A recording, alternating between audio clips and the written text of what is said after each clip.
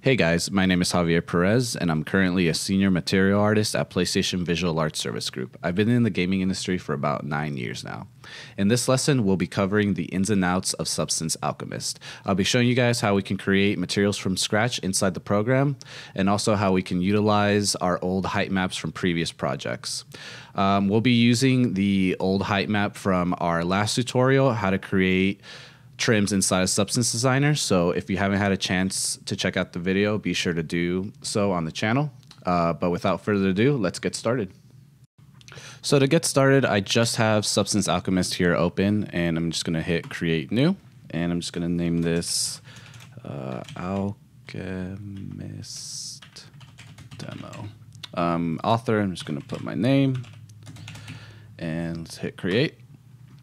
So right off the bat, we're just going to get an empty slate. Currently, I have my my mesh to a plane. So as when I first load in, you can't see it because it's just on completely flat. But once I rotate, you guys can kind of see what's going on. If you want to change it to a plane or something else that fits your liking, you can go into the viewer settings on the left side and just go ahead and change it to whatever default mesh you'd like to use. So I'm just going to leave it at plane for now. And let's actually go into our resources tab to see what kind of materials we have right now. So by default, Substance Alchemist comes with a few base materials that you can start using and playing around with. But I think the real power that comes from Alchemist is the ability to import all of your Substance source materials. So I'm just going to switch over to Substance Launcher. And you guys, if you have Substance Alchemist installed, make sure to also have the launcher installed where you can load up all your different Substance programs. But if we go over to the Substance Source tab, we can actually go here and look for all these different kind of materials that we can download and utilize inside of Alchemist. The launcher has a really cool feature where we can send any material we download straight into Alchemist. So let's just go ahead and look for some materials that we can use. So I'm just going to type in stone and see which ones I'm liking. So I'm just going to look for something that I could utilize for this guy. So maybe this guy, just this limestone. So I'm just going to hit this Substance Alchemist icon. And right there it says our asset has been sent to Alchemist. So we can switch back to Alchemist. And if we go back onto our base materials, we can go into our Substance Source, and it has sent from Substance Launcher. So we just hit that, and you can see our materials start loading. So anything we've downloaded from the launcher usually populates in here. So a couple things we can do. We can actually just look at these guys by double clicking on them. So and kind of see what it gives us. If we want to mess with the tessellation, we can go ahead and do that by going into the viewer settings, go into the shader properties, and we can mess with the amplitude and also the quality. So that's just tessellation, and then this is how far it's actually being pushed in or out. Okay. So if we go back into our resources, if we want to start utilizing these guys and start blending them a little bit, what we can do is we actually go into the Create tab.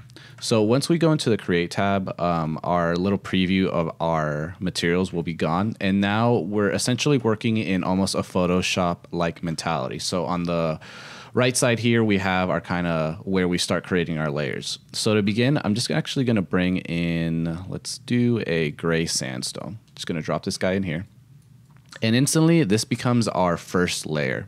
So we can go ahead and mess with the different parameters of this guy. So if we want to mess with the roughness, the detail highlight, we can mess with the surface intensity. It's all dependent on what parameters are exposed in said material that you download from Substance Source.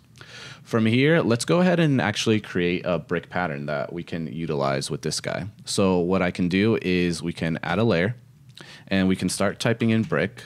Or we can just click in here and just start actually typing in brick as well. So I'm just going to hit brick wall pattern. I'm going to let this guy load in here. And instantly we have our brick layout already overlaid on top of our sandstone that we just had here, which is super nice. So the cool thing about using an RTX and using a 2080 is that we just get our instant results, which in our 3D viewport. So we don't have to necessarily think about just bogging down or having to wait for these guys. It's so instantaneous, which is really nice, and it just lets you create and not have to worry about all that other technical stuff, because this does take a lot of computing power. So it's always nice to just be able to throw at it whatever you want, and it still runs nice and smoothly. So from here, we can go ahead and actually mess with the X and Y how we do in Substance Designer. So we can go ahead and make a nice cool brick in here. We can actually go into the sediment. We can mess with this guy as well. Instant sediment level. Can mess with that guy. I'm just actually going to bring this down just a little bit, maybe something like right there. So that's looking pretty cool. Can mess with the age as well, so we can mess with the brick disorder. We can start seeing some nice angle variation in here, which is really nice. So maybe we want some color variation within the bricks, but I'm just going to keep it on the nice sandstone that we have here. So cool. Say we wanted to completely change this guy. We can actually go ahead and, because it's layer based, we can actually go ahead and maybe drag this guy in here. And because it works from top to bottom, the gray sandstone is going to be canceled out, and the new limestone amber raw is going to be in here. So now we have both of these guys being blended, but if I were to take away the gray sandstone, it's just going to be default to the limestone, and now we have a nice limestone material here. So I think I want to go into the limestone and actually maybe mess with the luminosity a little bit, maybe bring it down just a bit, something like here. Cool. So now we have some nice bricks quickly made inside of Substance Alchemist. We can actually take this further, and we have a bunch of different layers that we can use here. So we can add dust, water, dirt, whatever you guys want. So I'm just going to hit a dirt and see what kind of effects this gives us. So instantly we can see that our kind of bricks have gotten almost this dirty effect. So we can actually mess with the volume, the quality, anything really. So this is just a nice way to play around and see what kind of things come up. If we don't want a brick pattern, we actually also have another generator that we can use. So if we actually go into, and let's actually just start typing in pavement. Yeah, if we look for pavement, we actually have the ability to create a different sort of pattern as well. So what I'm going to do is I'm actually going to remove the brick pattern here, and I'm actually just going to bring this pavement pattern down here. And instantly we have a nice like kind of fanned out pavement pattern here, which is super awesome. So we have a bunch of different parameters to play with. So you know, it's all about your creativity and what you guys want to do with this guy. So maybe we want to do the brick spacing. We want to make the corners just a little bit more rounder, edge roundness. We have a bunch of different stuff. Let's go into the patterns and see what we can do. Maybe we want to bring this guy up. So that's looking pretty cool. Let's actually take down the dirt just a bit. So bring this guy down. Cool. So let's actually go and add another effect in here. Let's go ahead and add, let's do a, what can we do? Let's do a moss. So a moss is going to actually populate the material with some moss, some believable moss, and there we go. So this is really nice if you want to cover your kind of material in some nice moss super quickly. And the cool thing, like I mentioned before, say we don't like this pavement pattern, and if we want to go back into our brick wall pattern, we just have to bring it back in, and we'll have to just delete the pavement pattern, but our settings from the moss splatter are still going to be populated. So let's actually just bring this guy down here. There we go. We're already seeing our instant results, and then I'm just going to go ahead and delete our pavement pattern here. Also, I'm not really feeling this limestone amber raw, so I'll probably go ahead and actually change that as well. Maybe we'll do a gray sandstone here. So let's go ahead and bring this guy in as well. When you do add another material, it's going to want to blend between the top and bottom substance source materials. So that's why you'll start seeing that we have like some of them blending in. So I'm actually just going to delete this one, and I want to keep it at just the regular gray sandstone. Cool. So let's go back into our brick wall pattern and let's actually just bring this guy down. So I want to make these tiles just a little bit bigger. Cool. So let's see what else we can do here. I'm going to actually bring the sediment level just down a bit. Nice. So now we have this, like, we have the moss growing in between the crevices, which is really nice. So let's go ahead and go back into our tile and let's try to get these a little bit bigger and closer. Maybe we can get some nice stone slabs or something like that. That's looking pretty cool.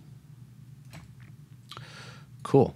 So we can actually see what the material is in the 2D view. So if we switch to 2D view, we can go ahead and see our normal, roughness, ambient occlusion, and whatnot. So that's just a nice way to see what is going on. We can go in 3D, and then we can do 3D and 2D. That way you can see what you're doing. Let's go ahead and actually add, I want to add some water on this guy to make it kind of give it a wet effect. So we can add a layer. We can just do water. And I'm just going to let this load in really quick. Nice. So now you can see it's getting pretty wet and it's only going inside the crevices, which is really nice. So I don't want it to be as intense. So I'm just going to lower down the water level so we could get just a little bit puddles here. And maybe I don't want it to be as dark. So, but I do want the edge wetness to just extend just a bit, just to get the moss just slightly wetter. So that's pretty nice. Cool. So what I want to do from here is maybe again go back into our pavement generator and let's try to get just a different sort of look to these guys. So we can see how quickly you can change just what kind of material we have here. So I'm going to bring this down lower into here and I'm going to actually go ahead and delete the brick wall pattern. So I still like all the different effects that we did, but maybe we can change the pattern here. One thing I forgot to mention that within the pavement pattern, we do have a bunch of different effects that we can mess with. So we don't necessarily always have to have this fan.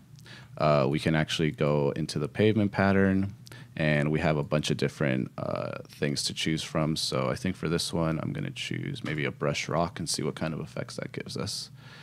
So yeah, this is looking really cool. So if we go down, we can mess with surface poke, surface, we can mess with the pattern, maybe give it some nice warpness to it or something like that. Yeah, that's looking really cool. Tilt intensity, this is going to give us some nice like undulation within each rock. So let's actually go into the viewer settings and let's just mess with the amplitude. That way we can kind of see what's going on. Yeah, that's looking nice. We can also mess with these settings within just the 3D viewport. Once I mess with the amplitude though, it looks like the moss is getting a little bit too thick. So let's actually bring this spread down just a bit.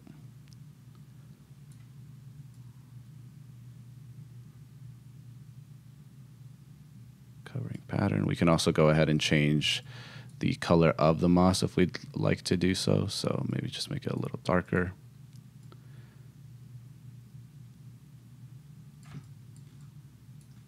Cool, that's giving us a nice kind of mossy ground floor that we can play around with. Let's go back into our gray sandstone pavement pattern. Let's mess with the base material scale. Yeah, that way it gives us a little bit nicer tiling and then we have just a little bit more density on the albedo. Cool. Now, one thing I'm noticing is that I don't like how each of these are the same color. So what I'm going to do is I'm going back to my resources and let's bring in that amber raw and let's try to blend between the gray sandstone and this new other raw sandstone that we have. That way we can get some different variation within each tile here. So I'm just going to drag this guy in here. So instantly we can kind of see what's happening. We're blending in between these two. So if we go into the blending options here, we have a bunch of different things we can mess with. We can mess with the offset of how much blending is actually happening between these two. So let's actually maybe something like that. Let's bring down the contrast.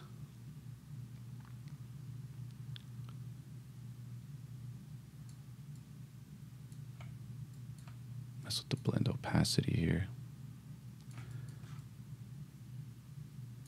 Yeah, that's giving us a little bit just crazier because this is a raw kind of, it's a little bit more damaged. We're getting some more interesting results here. So let's just bring the offset up a little bit. And then let's go back into our moss and let's try to mess with the spread here. Yeah, there we go. Now we're getting a nice different effect here. So cool. So you can kind of see the power of this, just the way the layer stack is set up. We have so many different options that we can play with, and I can keep messing with this for hours on end. So I'm actually going to go ahead and do one last thing is I want to switch out this moss for maybe a different material. So if I just take away this moss splatter, let's try to see what other kind of generators we have to play with here. So I'm going to get rid of that. I'm going to leave the dirt for now, but let's add another layer. And let's actually make sure to have the water picked. That way it shows up above the water. So maybe we want to play with the snow one, see what result that gives us. We'll have a nice snowy kind of stone slabs that we can use for an environment or something. So just going to let this load and see how much it covers on here. So that's pretty cool. It overlaid the snow onto it, so it looks like some snowy stones, which is really nice. It keeps the shapes of the stones underneath, which is really cool. So maybe we can start messing and bringing down the snow. And now this gives us a cool effect because now we can kind of see the underlaying rocks here. So maybe we can bring up the melted snow a little bit. Yeah, that's really cool. So yeah, just quickly like that, I was able to go from a completely mossy rock tile to a snowy environment. And the cool thing is, just like in Substance Designer, if we go back into our pavement pattern, we can actually go ahead and start messing with the other settings and they'll stay true to the snow pattern here. So maybe we want to mess with the spacing of these guys. So just bring this up a little bit. And there we go. We can kind of see now this. We have a bigger spacing, but the snow is still creeping in between these guys. But let's actually just bring this back. Not the desired effect. We can round up the corners. Cool. So next up, I'm going to talk about how we can utilize our old height maps from our previous tutorial and start blending in some of these materials. So the first thing I'm going to do is I'm going to go ahead and save this material. That way, if we ever want to go back to it, we just have it added onto our actual project file. So I'm just going to go ahead and save. And instantly, we have this little preview of said material. So from here, I'm actually just going to go to create a new material. And it's going to ask you if you want to create it because it's going to clear our layer stack. Just hit OK. And there we go. We have a blank slate that we can start to do things from. So if you ever wanted to, you can just go ahead and drag this guy into the layer stack and all the layers will appear. So to actually start applying materials to like our old height map, what we can do is if we go back into Substance Designer, I have the file already open from our last demo. I just have the trim texture that we created in the part 2 series of our creating trim textures in Substance Designer here.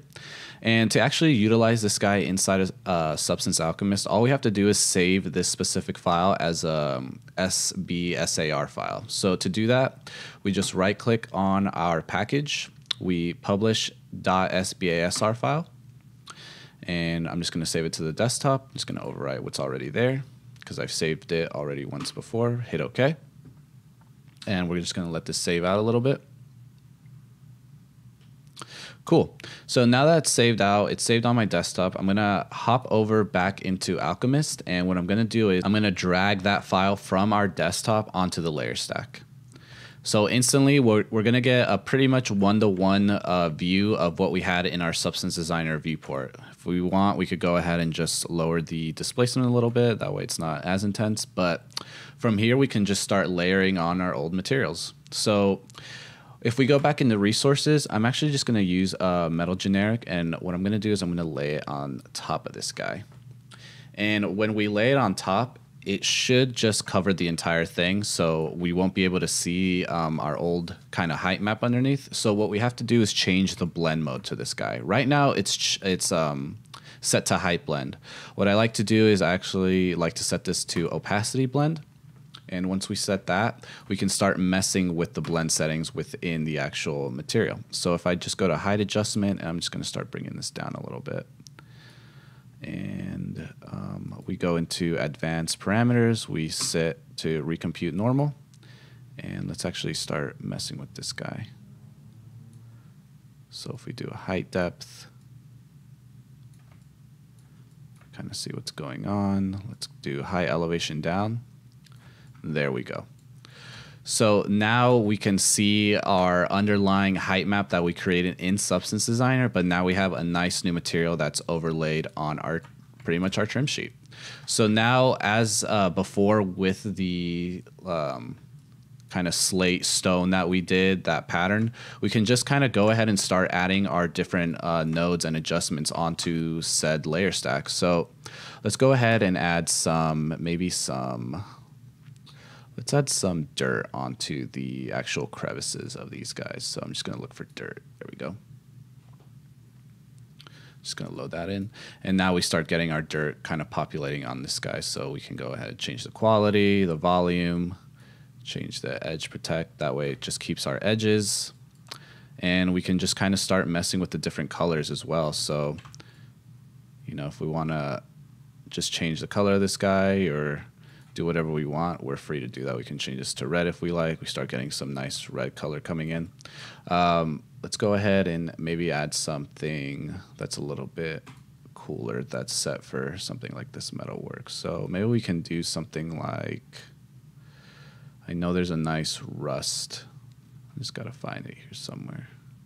Yeah, let's do this rust. See what that gives us. So I'm just going to let this load in.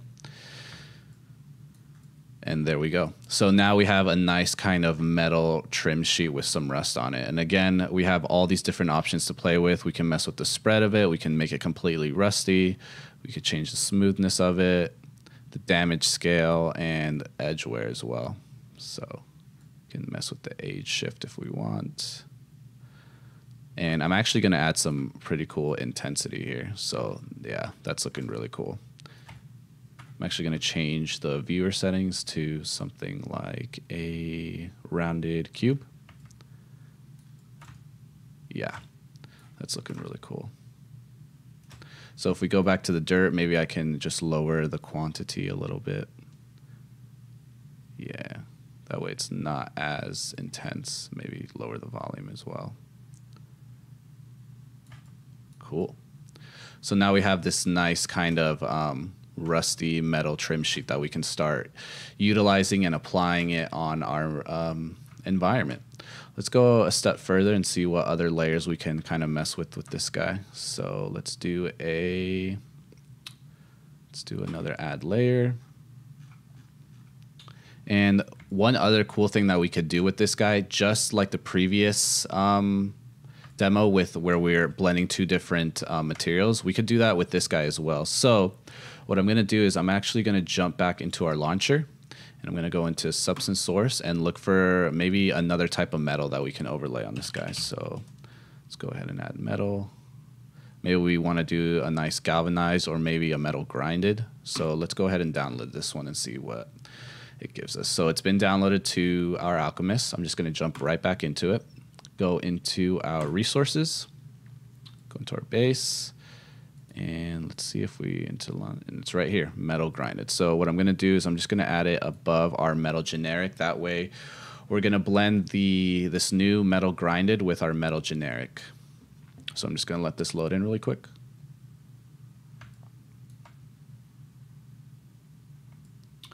Cool. And again, we're going to have to do the same kind of treatment here. So what I'm going to do is I'm just going to set the offset just lower a little bit here. Yeah, there we go. Because it's still trying to blend with the metal generic, what I can do is just mess with the offset and contrast here. Let's actually change the viewer settings to something like a rounded cylinder. That we can kind of get a better representation of what's going on. Cool. So let's just bring up the slashes on this guy. And we can actually see where the blending is happening dependent on, if we go into our advanced parameters, we can display blend mask. You can kind of see where the blending is happening here. So I'm just going to turn that off. Going to move with the offset and see what is happening here. So going to recompute normals. Nice. Maybe we can change it to, let's do a curvature blend.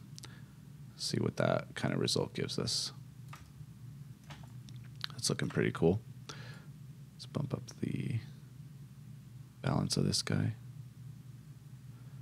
So it looks like this actual material is only being blended on the curvature because we chose curvature blend. So we can do sharp, curvature smooth classic. It's all dependent on which filter you're using. So we can do edge, we can do cavity. So every different setting gives us a different effect that we can play with. So that's looking pretty cool. Let's go back into our add layer and let's try to add some paint on this guy. So what I'm going to do is I'm just going to add the paint filter here. And I'm going to actually move it below the dirt and the rust for now. And I think I'm going to, just like in Photoshop, we can turn off certain layers. That way we can kind of see what is happening before we add more things onto it. So next to each layer, we have the little eyedrop here. So we can go ahead and just mess with that. On the paint, let's go ahead and change the paint color. Maybe something like red or something. Maybe a nice bright red or something like that. Let's mess with the mask effects. Let's do a peeling level. Let's bring this guy up. Yeah, there we go. Cool. So we got like this nice peeling paint happening here. Let's bring down, let's mess with the intensity. Let's probably bring this down. Technical parameters. Mess with the saturation. Just bring that down a little bit. And affected areas, we can also change where this is happening. So we can only have it be applied to just like the edges of the material. So anywhere where we see an edge, it's not going to be applied to, which is really nice. So kind of mess with this position here.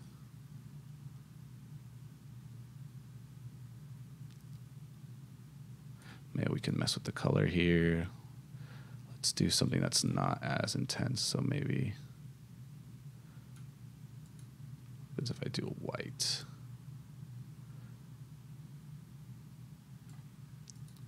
Cool. Let's bring up the peeling level.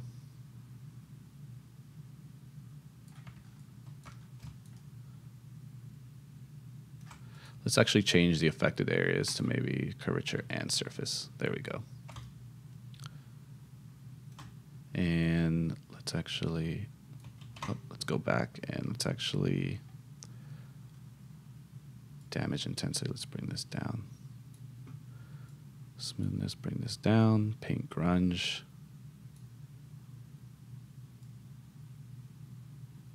Maybe we don't want it peeling as much, so just on certain areas here. There we go.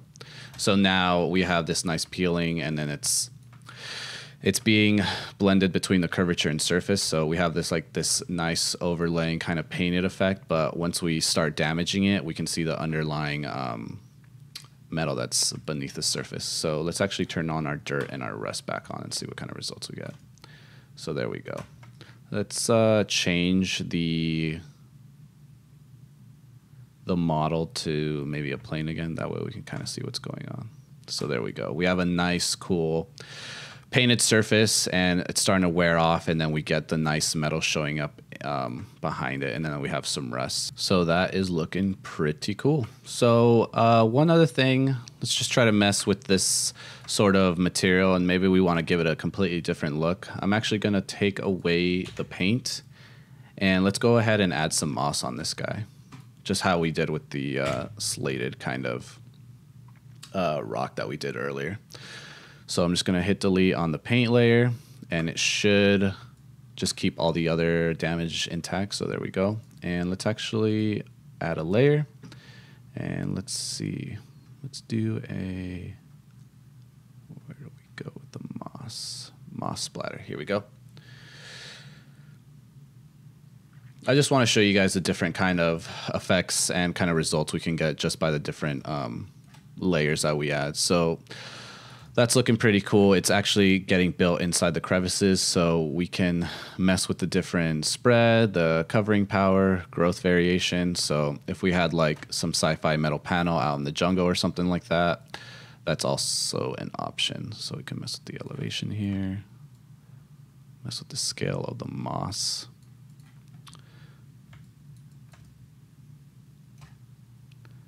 And let's do some covering power here. Some variation. Pretty cool. So maybe we want to do the moss from the top. So yeah, there we go. So before it was doing it from the bottom, we have a different options. We could do directional, bottom, top, whatever you guys really want to do. So let's just leave it at the top here. Yeah.